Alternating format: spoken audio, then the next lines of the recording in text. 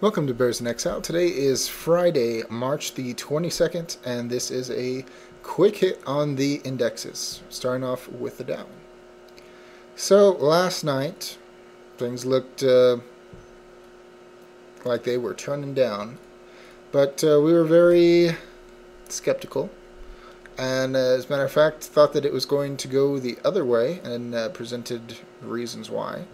And sure enough, today was a perfect rip your face off rally day where all the Bears got, well, screwed. Beyond that, what do we have to look at? Well, certainly the landscape has changed. We made a higher than yesterday move, although it ended essentially right where we began yesterday. This is kind of a difficult spot, and so I'm not really wanting to lean too heavily either way. For one, the Fortune Day RSI moving average is still in ascent. We are turning, or trying to turn, all of the secondaries. So we could have another move of the secondaries to the top to finish out with the 14-day RSI moving average, which would produce a new high, and I believe that's where it will crap out.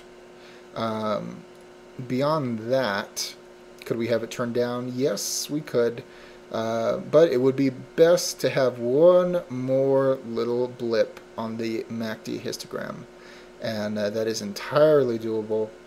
Certainly when the new high rolls around, everyone's going to be bullish, and then it will be the perfect time to put the screws to everybody who jumps on and rob them. And that is what the market is best at. That was witnessed today. So I'm also going to look at the 60-minute time frame just to see what we have to see. And you can see the really awesome move up. Now the Bears would look at this and say, well, we haven't broken out of the current high. That is absolutely true. And we're only getting to the major price consensus level from the previous month, which is resistance, as you can see here. And indicator-wise, it's not perfect. Absolutely, it's not perfect. The 14-day RSI moving average turning down by the end of the day. The stochastics mix, CCI going up, RSI going up, MACD histogram going up, MACD going up.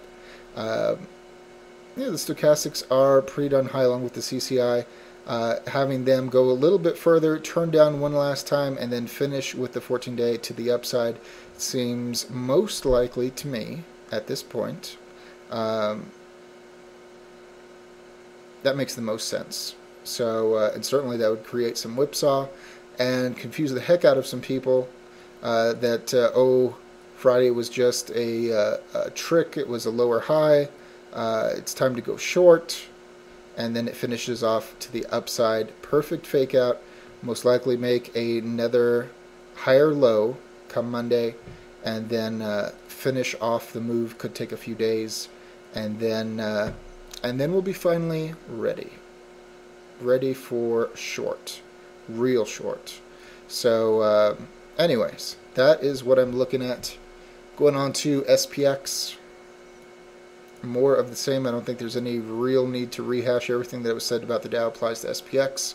There's no discernible difference here. And of course, if it breaks off this high, then it's all over, and there's no further pullback needed before going off to all-time highs and then finally crapping out. So no need to rehash. Amazing how things change like this, though. Just perfect. Going on to the VIX. What do we have here? Now, I was short the stinking VIX today via VXX, and this thing just did not want to cooperate. It had a really decent day. Yes, it's a lower close than yesterday. It's still inside the long-term moving average bar. It's obviously weakening. We were saying last night It needed to prove itself by getting above this high, which obviously it didn't, although yesterday was a very nice day for the VIX. Now, in the overall scheme of things, you can see the 14-day RSI moving average pointing down. The stochastics are mixed. The CCI is going up, the RSI is going up, the MACD is going up, the MACD histogram is going up. There's not much time before these things turn down to move with the 14-day RSI moving average to finish its move to the downside. I absolutely believe that this gap is going to be filled. No doubt about it. And I truly believe that the floor is going to be tested and most likely broken. And that's going to be a panic buying on as we break to new highs. Creating a panic of everyone covering their shorts, going long, etc. That should be the blowout, which marks a intermediate bottom. That's what I believe. Now these are still pointing up, so overall indexes, the SPX, the Dow, we were seeing how it could pull back before it goes higher. These seem to confirm that suspicion, so we can have another move up come Monday before these suckers turn around and confuse everyone. It looks very probable to me. And going on to TNA, which was the laggard of everything today. Not what the bulls want to see, but it is what happened. We ended with another spinning top. But we were saying last night, we had a spinning top. The downtick target was met, and we needed to see what it wanted to do next. While this is a weak candle, it is a higher close than yesterday. So that is good enough to say that there should be a bias to the upside.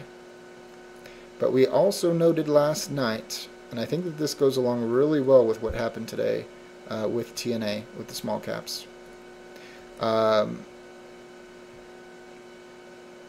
We had the 14-day RSI moving average going up. We did not have as much movement to the downside on most of the indicators that we did on the Dow and SPX. Hence, when we had the turn, it was not as abrupt.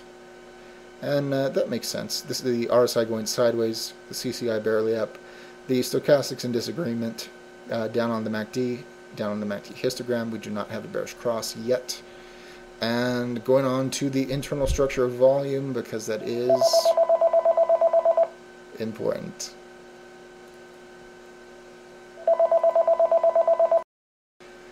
Internal structure of volume. What do we have? We said last night we have 4 greens and 1 red. Hence, no real need to worry about, falling through the floor yet. But there is something new. Accumulation distribution going sideways. Up until now, it has been pointing up. Very interesting.